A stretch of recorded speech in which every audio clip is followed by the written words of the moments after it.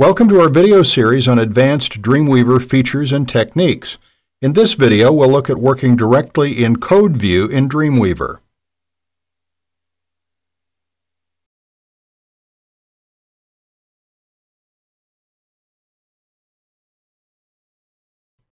Now, if you're interested in working directly in Code View in Dreamweaver, there are some features that make it easier.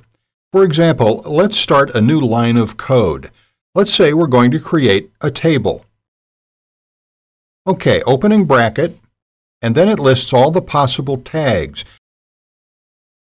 So if we press T, it takes us to table. So we can select that, space, and then it prompts you for what comes next.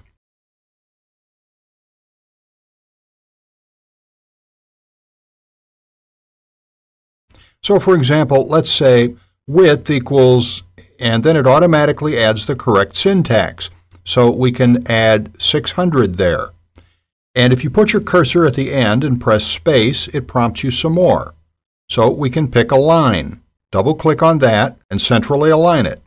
Space, background, browse. Let's have a look.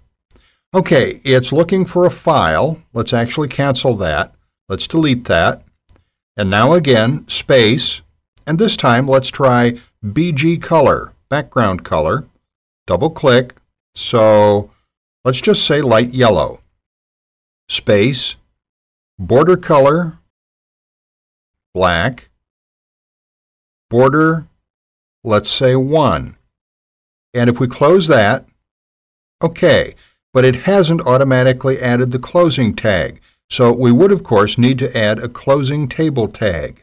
But really, that's just a quick demonstration of how, when working in Code View in Dreamweaver, it can shortcut the creation and editing process if you want to work at that level. And if you do know some HTML, it is good as a reminder because it's easy to have mental blocks when writing in code. So it's helpful just to remind you what comes next. And what you can also do is you can insert tags, and you can specify HTML tags, CFML tags, which I believe stands for Cold Fusion tags, which is a programming language, ASP, JSP, and PHP tags. These are more programming languages. Let's stick with HTML, and it breaks it up into categories: page composition, page elements, formatting and layout, tables. Let's go to tables. Let's say we want table row. Double-click that. Okay, tag editor, general. Table row. Let's left align it. Vertical align it. Vertical alignment, let's say middle. Background color, let's leave it as white, or specify it specifically as white. Browser specific. Here's where you can choose browser-specific code, and it tells you which browser this should work with.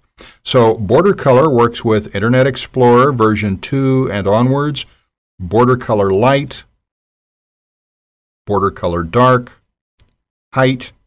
Okay, height works with Internet Explorer 5 and onward, Netscape 6 and up, and Opera 4 and up. Okay, style sheet accessibility, language, events, and so on. So you can see how that works. So let's just close that for now. And often I find it very useful. Let's actually remove this. Go to Design View and Insert Table. And let's say, okay, default options are fine. This is just a quick demo. So that creates the code for you. And what I do is go to Code View, and what I've often done with tables is add a CSS border around it. So, okay, at the table tag, let's add a space, and it starts prompting me, so I'm going to add style, and it prompts you with more options. So I want border.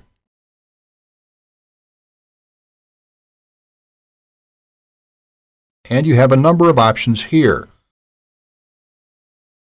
So let's say dotted, space, and we can add more options.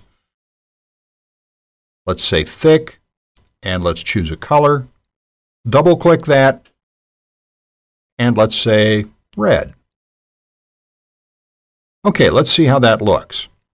And you can see that by making that change, I've added a dotted red border around the table. Quite a thick border, and it just makes working in Code View a lot easier and a lot more productive.